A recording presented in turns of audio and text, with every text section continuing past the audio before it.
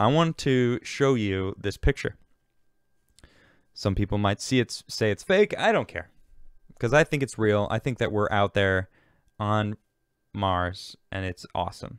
This is the very first picture of an aerial view from a flying object we put on Mars, and that's amazing. I think that's incredible. I love it. I love this picture. Now, I have this, there's no audio on this, but you can see in the lower left, we're going to play this, it's a minute long, okay? You can see it starting up. It's in the lower left-hand side there, okay? This is the Ingenuity taking off. This is its third flight. Now, it flies up, starts hovering, and this thing just takes off. It's like, I'm out. I'm out. Peace. All right, I'm going to go do my thing. As soon as it left camera, it probably like started snacking, doing a jig. Who knows? Maybe some flips. A lot of people I see people are claiming it's Iceland. I don't think so. I think this is Mars. You guys are, a lot of people just don't want it to be real. I see a lot of people in chat. And all right, so here it comes back. It's flown back. I love it. Steadies out and then lands again. This is basically proving, all right, it's proven that it can take off. It's proving that it could travel around a little bit. Now it's traveled even further. And now we're basically at the time, actually, there's a little clip of it, a close-up. Where'd that close-up go? Hold on. What? Is it not playing the close-up? Oh, maybe. Yeah, here we go. Look at that thing. I just want to show that. That's so sick. All right. Anyway. So yeah. This thing's dope. I love it. It makes it 3 for 3, and I'm really hyped about it. Let's see. The U.S. Space Agency's Ingenuity Mars helicopter has now made its third successful flight on the Red Planet.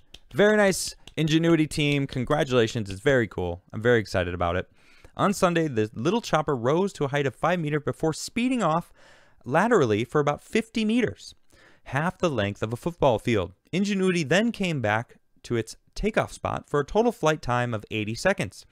Sunday's sortie was the most ambitious yet, but engineers say they planned to push the technology harder still. They want to find the chopper's limits, even if that means crashing it in the process. Yep, that's true. The previous 2 flights were conducted on Monday and Thursday.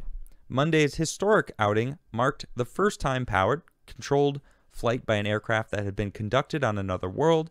Ingenuity was carried by to Mars by NASA's Perseverance rover, which touched down in the Jezero crater in mid-February.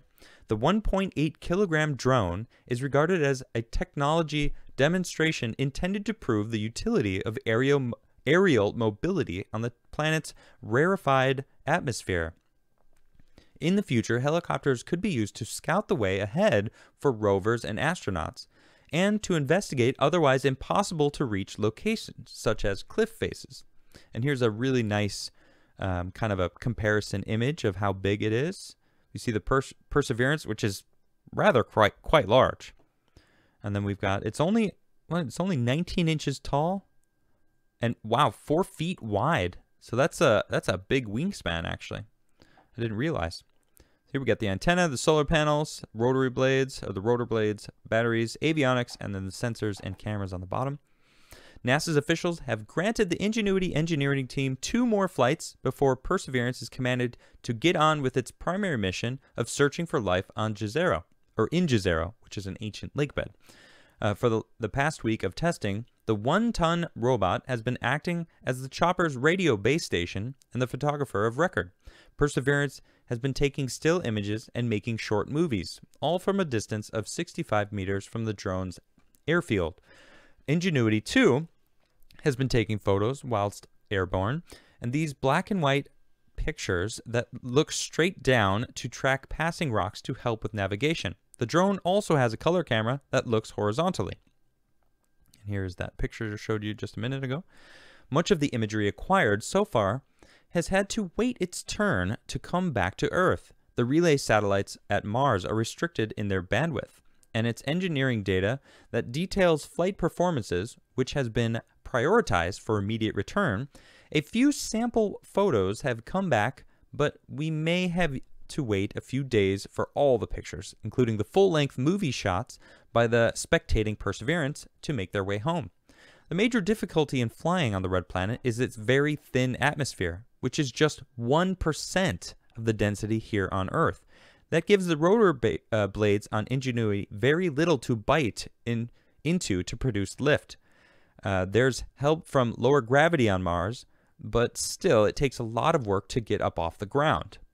The NASA chopper was therefore made extremely light and given the power to turn those blades super fast, over 2,500 revolutions per minute. Control also has to be autonomous.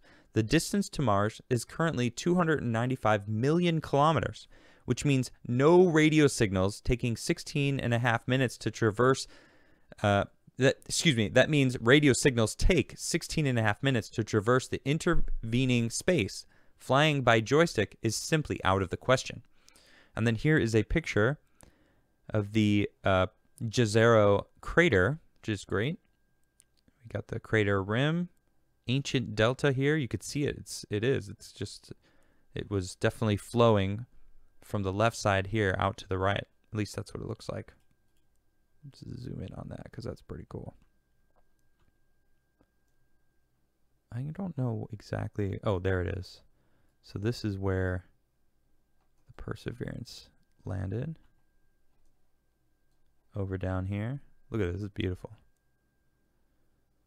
All right. Say what you will. I don't mind, because a lot of people just love to say it's not real. I don't care.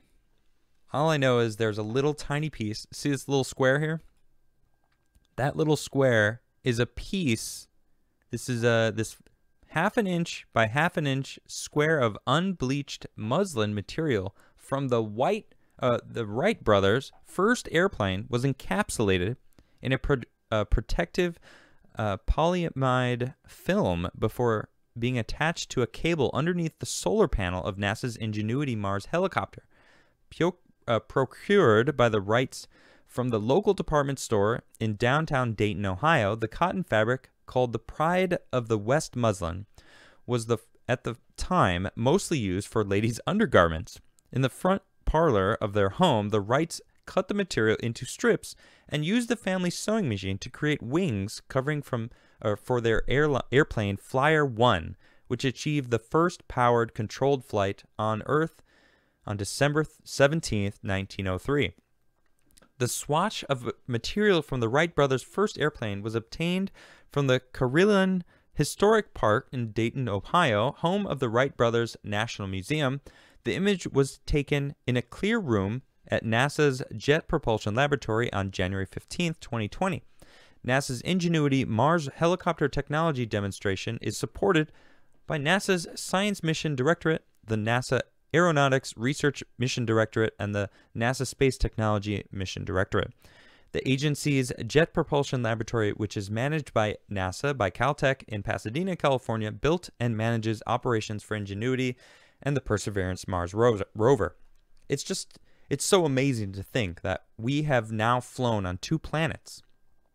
I'm just hyped about it. I think it's amazing. And we don't talk about it enough.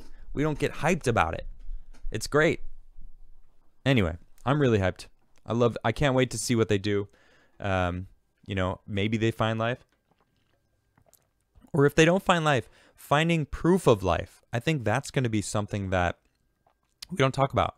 If there was life once on Mars, that's kind of cool. That's going to be really interesting to know that Mars used to have life on it. So what kind of life was it? Is it similar to our life? Is there life? Is it carbon based like we are? Did it need oxygen? And the same, it's like there's all these questions that I would have. And I'm looking forward to checking it out.